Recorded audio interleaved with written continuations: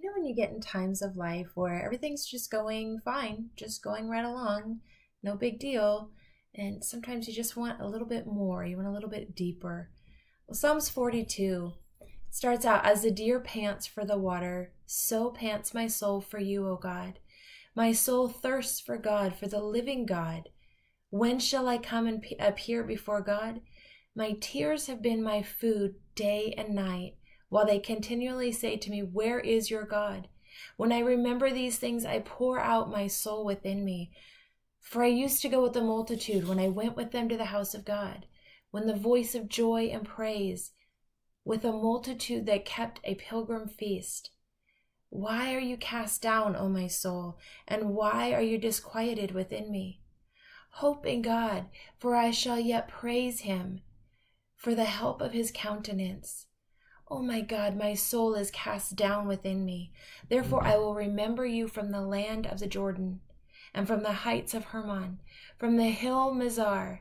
Deep calls unto deep at the noise of your waterfalls, and your waves and billows have gone over me. The Lord will command his loving kindness in the daytime, and in the night his song shall be with me, a prayer to the God of my life." This is the sound of a soul crying out for depth of the Lord.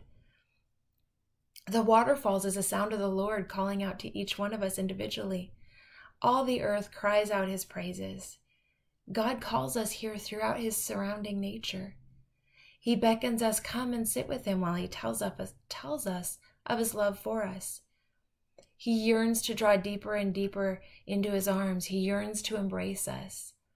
You know, I'm convinced that as God was making the world, he spent time contemplating the lessons he would teach through nature itself. I mean, he uses us to teach others. Why wouldn't that be the plan for the rest of his creation? Then the Lord God took man and put him in the Garden of Eden to tend and keep it, it says in Genesis 2. God wanted Adam to learn to watch the surrounding nature and learn the lessons that God had instilled in it. He made the garden. He could have easily made it self-sufficient, and in fact it was self-sufficient. We don't need to help the plants and trees grow. So why then did God put Adam there to tend and to keep it, if not for the lessons that could be learned from taking part in God's work? Taking part in just helping to tend the garden. So often in scriptures we see lessons taken from seeds, plants, animals, trees, water, seasons, on and on, all throughout nature we learn these lessons, the deep things of God. The deep calling to deep is heard through the sound of the waterfalls.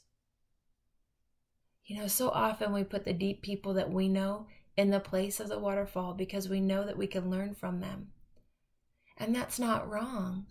But if we do it all the time, we fail to recollect that God said it is better to put trust in the Lord than to put confidence in man. So often we look to man for those deep things instead of going to the Lord himself, looking throughout Scripture, sitting and being still in the silence of his nature. And when we're still and observant of the work of the Lord, he himself will bring to the remembrance the things we've diligently studied throughout his word. He will bring you the life through his breath of the word in that still small place that only you and the Lord know.